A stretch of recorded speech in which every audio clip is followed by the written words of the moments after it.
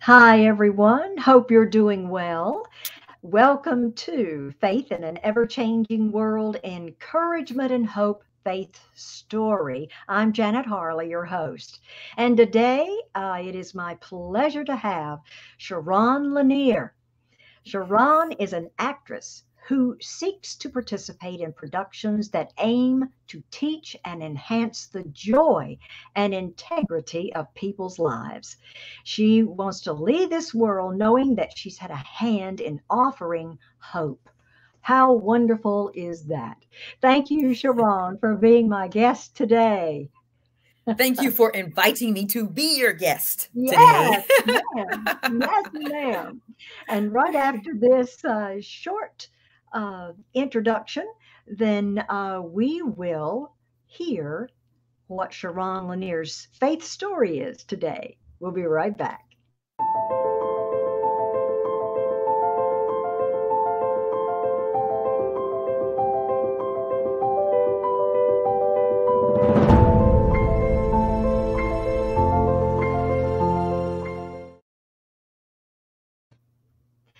And welcome back. Sharon, if you will, please share your faith story. Yeah, so I'm actually going to talk about a short film that I recently produced entitled I Really Miss You. And Mhm. so while God is working in like every area of my life, I thought this was like a very recent illustration of how God uses our obedience for himself, which in Right. turn satisfies our souls, right? Mhm. First Peter 4:10 talks about how we should use our gifts to serve others. But then Colossians 1:16 says, all things have been created through him, through God, and for him. Yes, So we have a responsibility to serve others, which all leads back to him. And absolutely. so with I really and most people pretty much know that I'm in this business like you just talked about, to bring glory and honor to him. Like honestly, Absolutely. like if God wasn't in the picture, I just don't know that I would be an actress. Right. So I have this this okay, I guess I should go back from the beginning. All right, I don't want to be confusing, so Mrs. Harley, just jump in here. I will. I will. So with I really okay. First, let me give you an overview of the story, and then I'm going to go back to how it all Okay. began.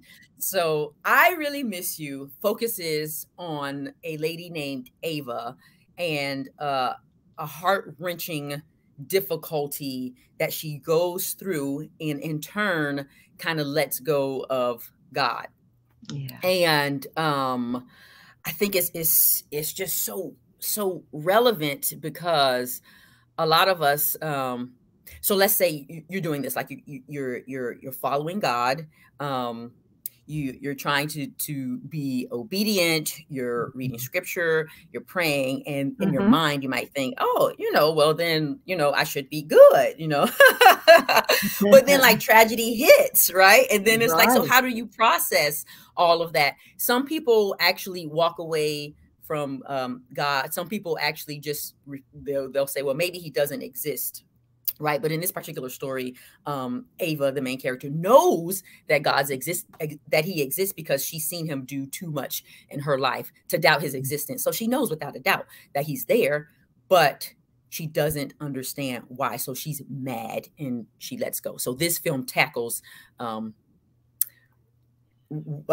how you can process that and how you can still cling to his word because he is still there. And there's a very pivotal scene where God and Ava actually have a full-on discussion. Okay, so now back to the beginning. So, Right. so over a decade ago, almost 15 years, I would venture to say, Wow. this story was a short play that we performed at my church when I was living in Florida. I Ah, used to do little skits back then, along with another actor. His name is Ronell Thompson. And so they kind of had the both of us come in and do things for the church. And honestly, he is more of the writer. And and I'm more of the actress, but we would still tag team on writing, but writing just never really came natural to me. Actually, it still really doesn't.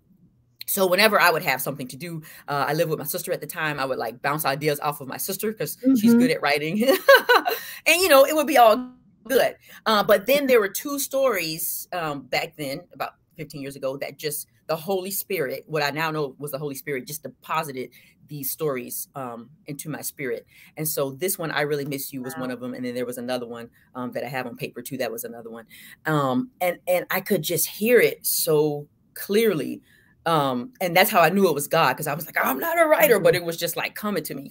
Yeah. And especially when I got to the God Ava scene, it was like, oh, like that flowed like the easiest out of everything. It was like for every question that he had, God had a direct answer. And it was all like scripture. And it was like I would hear the answer in my head, but maybe not the full scripture, but I would hear the answer. So like I could Google like, well, where is that scripture? And it would pop up and it was right there. And I was like, oh, I'm plugging it. So literally in the film and in the short play back then, it's like literal scripture. Like I didn't even like try to change it to be like, oh, well, you know, how would God, you know, say it in like this vernacular, like this current vernacular? Right. I'm like, you know, I'm just going to lift this whole entire script. So he answers back in scripture. Exactly. And so, anyway, so we had the script. So we did the play at my church 15 years ago, and it was great. But we did it like one time. But still, like I remember we would hear the testimonies about how, you know, how it had touched their lives. But that was it. We just did it the one time. And so ever since then, like the story has just rang like in the back of my head. Sometimes it would scream at me louder than others. And so moving to Atlanta, I've often thought, you know what, we need to do this play again.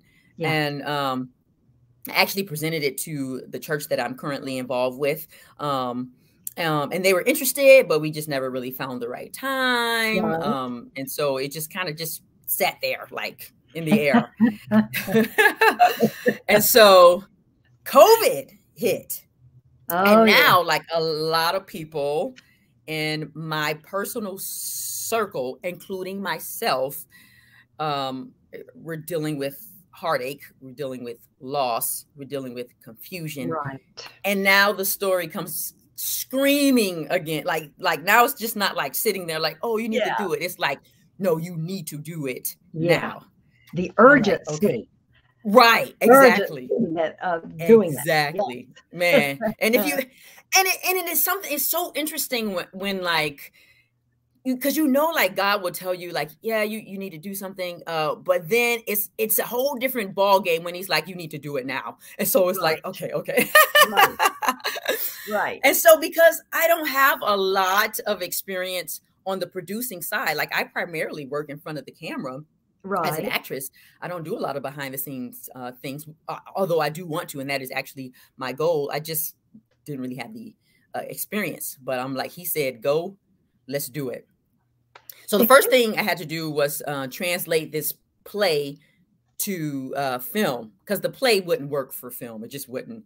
And I'm like, oh no, here we go again. I'm not really a writer. Like I don't really know. And then it was like, the Holy Spirit was like, you have writer friends, so don't even stress yourself out. Just ask for help. All right, so here we go. Now we're putting one foot in front of the other. All right, first step. All right, so then Shelly Pano drops in my spirit, a friend of mine who helped write another short film that I was a part of. So I asked her and she's like, yeah, I'm on board. And I'm like, oh, like, and it was so easy. Like, it wasn't even like a begging, pleading type of thing. She's like on board from the get-go. So I sent her the script and then like right away, she's like, I got an idea, like super fast. Like it didn't even take, I don't even know if it took a day. If it did take a day, it might've been like one day. So we have like this idea and I'm like, I love the idea. So she's like, let's work off of that. So she does like this first outline. She gives it to me and then we're piggybacking. So then I'm adding in things. So I'm helping her to write. She's writing and then we come up with this awesome script and it didn't take long at all. Maybe 2 weeks, I think. I don't know. And that was more so because we were like busy at the time. So it was like stop, pause, you know.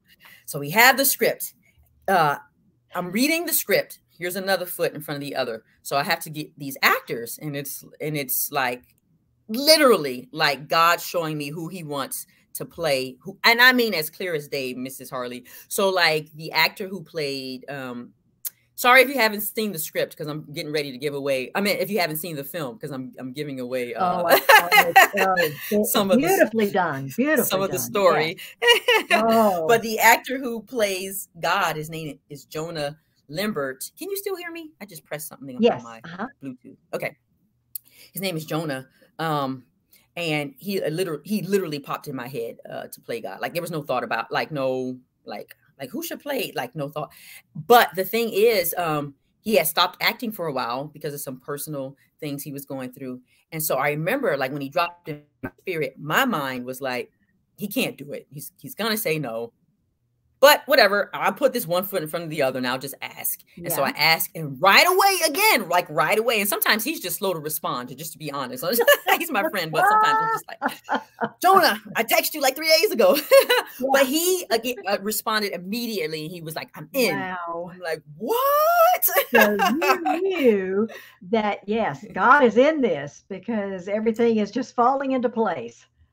Yeah, yeah. And even with another actor, he's not even an actor at all, but I saw him. He played one of the demons, and he works in the gym, but I'm drawn to him because of his faith in God. And I was just like, he would be perfect to like help tell the story. But I'm like, he's gonna say no. He's not an actor. He's super humble. And he said yes.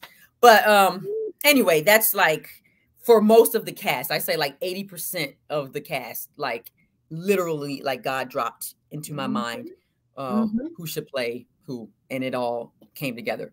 And then let me hurry up and get to the end of this because we're like running out of time already, right? So go ahead. So in addition to like the cast, the locations, so like there's cafe scene, there's a pharmacy scene, and it was like, how do I secure this location? And immediately like Holy Spirit was like, ask your neighbor. So my neighbor actually owns a shop that has like a cafe and a store like all in one. You can kind of break it up to make it, you know, look like they're separate even though they're the same. How about that? And he was like, yes. And I was like, for how much? And he was like, for free, you're good. Oh, no, even better. Like, oh man, this is crazy. Same thing with and this was like the biggest, like what I could have worried myself the most about. And I actually kind of did a little bit, but then I stopped, you know, as I listened to the Holy Spirit, was getting the film crew together. Especially because I didn't have a big budget. And I was like, I don't know that I can afford to actually shoot this thing. So, and I'll never forget this too, because like a friend of mine who owns a production company here, he popped what I now know, the Holy Spirit, like, told me to ask him at first. And I was like, no, he's too busy. I can't afford him. Like they do professional work. I can't afford him. I'm just going to move on. And so I stepped out and I asked my church if they would produce it. And they were like, maybe, but you know, they had like some time things and they were like, we'll get back to you. And when they said that, I was like, no, I know this is like a for now piece. I don't want to wait because I don't know like when they're going to be able to do it. So after I got that response, I was like, well, who else can I go to that will do this? And then Holy Spirit was like, I already told you who to ask. I'm like, all right, I'm going to do it. Right. And I'm nervous, but I'm like, I'm just going to ask. And so I asked, Jonathan Drake is his name. He's the owner of Red Cube Creative. And I'm like, Jonathan, I have this story. And they typically do like commercials, industrials, that type of thing. I have this short film. Would you be interested in like helping me out? He's like, send it to me. So I sent it to him. And immediately he's like, yes, I love this story. Oh, I'm like, what? Goodness. Right? But this was like email texting, right? So he's like, call me, we'll talk about it. So then like, I call him and he's like, so, because I know that they're professional. He's like, so do you have any investors involved? And I'm like, oh, great. Here we go. I'm like, no. I really don't have a budget. I just want to get this done. He's like, you know what, Sharonne, don't worry about it. I got your back. will do this. And I'm Wow. like, what? So again, that's just How that one about foot yes. in front of the other, like Yeah. God setting up pieces. And then Yeah. I wanted to like direct solely, but then I have a friend who I had recently met with, which I know was another God connection in the Atlanta area. His name is David Hewins, and along with his son Jackson Hewins, they do some filming. And when I told him about what I was doing, he was like, "I can help you out in any way that you want." Oh And so my when goodness. We'll I see. realized I couldn't really direct. And so he was like, I will direct. So we partnered up on the directing. And then he ended up stepping in to take care of editing, Oh, coloring, help like get some of the sound solidified. It was just crazy how everything was coming together, yes. like literally like one foot in front of the other. Like I Yeah, said, I that's wanted some right. awesome music, and I have some cousins who are in the music industry, but they've never like scored a film before. And they were like, you know what, Sharonne, I've been wanting to score. Can I just try your film? I'm like, yes, you can score it. Do it, and let's see what happens. And I think it turned out brilliant. There's a song at the end Oh, of it the is. film called Run. There, you'll hear it. Like there's a lady that's singing. She comes in maybe like 1 minute before the film ends, and then she comes all the way through the credits. Her name is Anastasia Leone, and she's a childhood friend. And I was like, "You Oh, have any wow. music that you think?" And she was like, "I got a couple." And so we like found the perfect song. I wanted to use it for a different scene, but when I heard that song, I was like, this works so perfectly. So again, it was just like God, just here you go, here you go. All you have to Yep. do literally is just It's yep. walk. In That's faith. it. And I will do the rest. Just trust me and I would do the rest. Don't freak out. Oh, man. Obviously, you know, we don't have, and that's the whole point of this, right? So we may not have all of the tools that we need to get the job done, but we are Yeah, called as the body of Christ. You may be the hand, I may be the finger, they may be the leg, absolutely. they may be the toe, they may be the throat. So we're all called to work together. So Yes. if God is giving you an idea, don't freak out over it. Just walk and he will bring the pieces to you. And it can even be as simple as he's telling you to talk to that person in the grocery store. Just do Yeah, it, because when we that's obey, right. you just don't know Yes. the outcome. And okay, Obedience equals blessings. come on now. Okay. Wow. Amen. Amen. And so just to wrap this up too. Oh, and we have an awesome poster too. I forgot to mention. There's an awesome posters on the IMDb page, and that's from my cousin too. She was like a graphic artist, and she was like, "Oh Oh. yeah, I'll do that." But like, and there's so many other things I could talk about, but this is like, Oh, I you know, know, we I got to hurry up and know. wrap.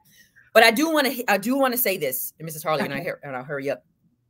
But in response to the obedience, and this is the whole team. So it's not just me obeying, it's everybody else who's obeying too, right? Everybody who came Yes. alongside with this project. Obviously, they heard a call and they said, okay, I'll do it. But the testimonies that we have been getting coming out of this thing, mind blowing. It's literally humbling, because I can firsthand see God's hand at work. And Wow. I mean, if I told, we could do a whole nother podcast on the testimonies that I've gotten, but literally God using this piece to restore hope, to lift people up. And it's so humbling to see how God uses each and every one of us. And all we Oh, have to do is just obey, walk right, in it. Oh, right. it Absolutely. literally like Like brings you chills to my say, body. like you said, putting one foot before the other in faith. Yeah. Absolutely. Yeah. Absolutely. Oh, man, that is just wonderful. And it just shows you that's how God works. And he provides everything we need in order Yeah. to do. Yeah, Mm-hmm. to do his will. Yeah, Amen. absolutely. Well, Amen. Siobhan, I would like to ask you, what is one thing that we could do to hold on to our faith in this ever-changing world we live in? Yeah, I would say hold on to Philippians 4:6-7, which talks about not being anxious for Yes. anything, but in everything, every situation by prayer and petition, make your requests known to God, and the peace that surpasses or which the peace that surpasses all understanding will guard your hearts and your mind. And the key to hold on to is that in everything and everything, make your request known to God. I know we were talking about the Absolutely. film here, but I mean, in every area of your life, family life, your No matter spiritual how life, big or small. exactly. And that peace that Yes. surpasses all understanding will Woo. guard your hearts and listen, it may not be an answer that you want or that you were looking forward to, but there's an Right. answer. And so you can Absolutely. still sit in that peace Absolutely. regardless of what the answer is. Yeah. So cling to Absolutely. that, my friends. I'm Yes. still, I learn it more and more the more I journey through this life. And when I really grab a hold of it, it's such a beautiful thing. It really is. Absolutely. It really is. Truly. Sharonne, thank you so much for being my guest today and for sharing Thank you. this uplifting, encouraging story with us, your faith story today. Thank you, and good luck and all. I know God is opening up doors and opportunities for you, and we're just going to Thank pray you. that He will continue to do that. And Amen. please follow Sharonne Lanier because she is absolutely her life is being lived for the Lord. Amen. Oh, I Thank appreciate you. that. I wanted to say too, if anybody is listening to this and you haven't seen the short film, it's called "I Really Miss You," and you can find it on YouTube. You can literally just type in "I Really Miss You, Sharonne," or "I Really Miss You short film," and it should pop up. Yes, and actually, Sharonne, I've got it posted in the comment section already. Look at So you. I've got that link there and also your website. So, Oh, thank so you. please check it out. It's a beautiful short film, and great for these times that we are in. And I want to thank you all for watching, and also Creative Motion Network, my family network. So it's on Roku. So please check it out. Look Mrs. up. Harley, next time we need to do. Sorry, I just cut you Yes, off. no. That's fine. That's fine. What you need? What's that? I was just gonna say next time we need to do like an hour show. Oh yes, I know. I know. We could, couldn't we? Maybe All we'll right, do a take us out. special edition sometime and do that. Thank you, Sharonne. And Thank thank you you. all again for watching. Have faith and look up, friends, where our help comes from. Bye. God bless. Amen.